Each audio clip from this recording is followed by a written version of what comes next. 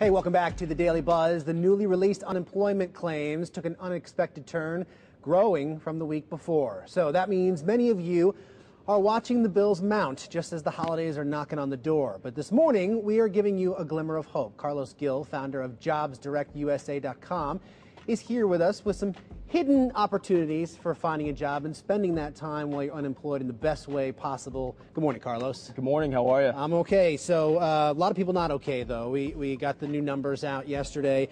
551 unemployment claims just last week, and these numbers are greater than we thought.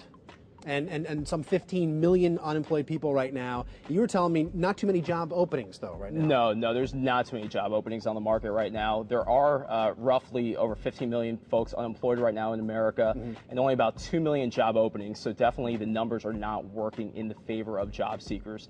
And right now it looks like we're going to be in this thing for another 12 to 18 months. All right. So during that time, if somebody is unemployed, obviously they're going to continue looking for a job, but they may not find one for a little while. So the question is how best to utilize that time. Well, that's a good question. Right now, we are in the fourth quarter. Holidays are quickly approaching. Okay. What we've seen over the last couple of years is that the recession has not had much of an impact on Santa Claus. So with that being said, retailers are expecting a very positive holiday season for shopping. So part-time and seasonal employment is definitely one thing that job seekers do need to consider. Right, right now is just to kind of tide you over until you get that permanent job. Just to hold you over. Right now is the time that companies are hiring for the holidays. Another thing that folks need to go ahead and know about is vocational and online universities.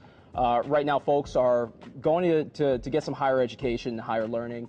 Another is volunteer your time. It goes back to the who you know theory. Give back your time to charities, get involved in your community, attend professional association meetings, whether that be your local Chamber of Commerce, business professional associations, pink slip parties. We all know what those are all about.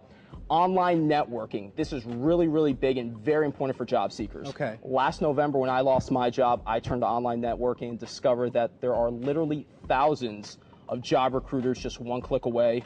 Another one is Twitter. Just seems that everyone's on Twitter nowadays. I'm on there. The Daily Buzz is on there. Right. And there are literally thousands of job recruiters recruiting via Twitter. Well, it's real time, and that's what online is offering us that in the past we never had before. I mean, you can find out instantaneously not only about jobs in your area, but jobs in other areas, which you might be able to. And I think it's great that you're talking about, volunteering your time, getting to these professional meetings, because you're serving a good purpose, but at the same time, again, you're going to make those connections. Yeah, right now, what folks that are looking for a job need to be focused on is how they're going to differentiate themselves from the 15 million other job seekers that are out there competing for the same positions and the 2 million jobs that we spoke about before.